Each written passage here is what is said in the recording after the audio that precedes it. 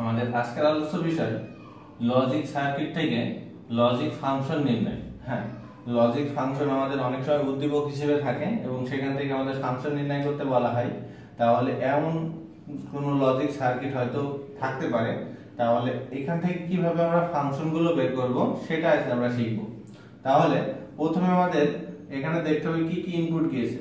তাহলে এখানে ইনপুট গিয়েছে এ বি, এক নম্বরটাই এখানে ইনপুট এ ঢুকেছে, এখানে বি ঢুকেছে। কোন গেটে ঢুকেছে, এটা কোন গেট সেটা আমাদের আগে জানতে হবে।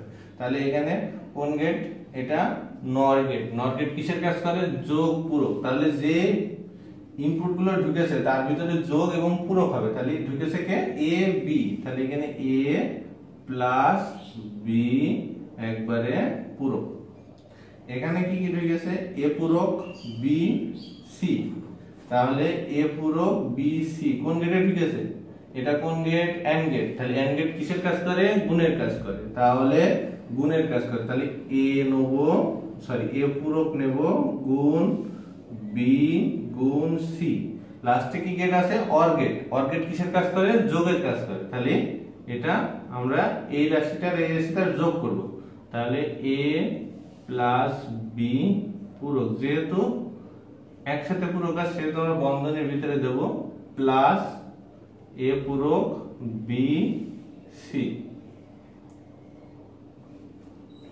তাহলে আমরা খুব সহজে কিন্তু এইখান থেকে টোটাল সমীকরণটা আমরা মূল সমীকরণটা নির্ণয় করে নিলাম।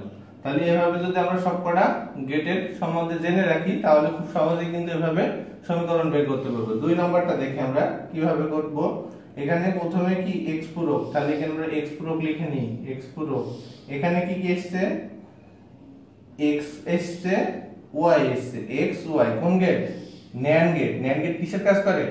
গুণ পূরকের কাজ করে। NAND গেট গুণ পূরকের। তাহলে x নেব আর y নেব, নিয়ে গিয়ে লিখব গুণ পূরক। তাহলে x y গুণ পূরক, এই যে গুণ আর পূরক করে দিলাম। এবারটা y এসেছে আর এখানে কি এসেছে? z পূরক। তাহলে y আর হচ্ছে z পূরক কোন gate? And gate. And gate কি করে? গুণ করে। এবার লাস্টে কি? নর গেট। নর গেট কি করে? যোগ পূরক। তার মানে এই তিনটা রাশি যোগ হবে এবং পূরক হয়ে যাবে।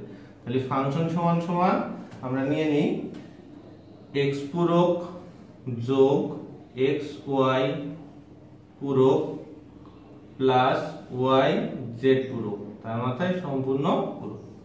খুব সহজ না? যদি আমরা গেটগুলো সব জেনে রাখি তাহলে ধাপে ধাপে যদি আমরা এভাবে ফল নির্ণয় করি খুব সহজেই আমরা মূল সমীকরণটা নির্ণয় করতে পারবো। এরপরে এখানে আসি। এখানে এটা কোন গেট? x or gate. তাহলে x অর গেটে কি কি ঢুকেছে? a পূরক b।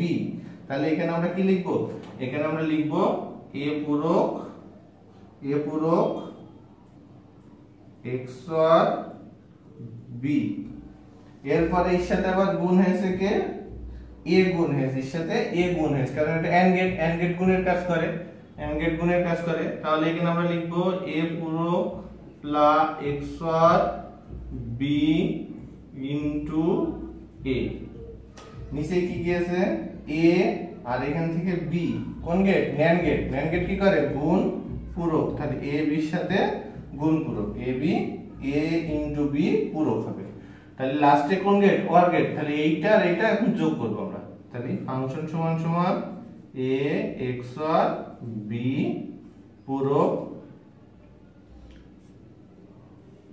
Sorry a x or b, a x or b সাথে a গুণ আছে যোগ হবে, টোটালটা যোগ a b পূরক।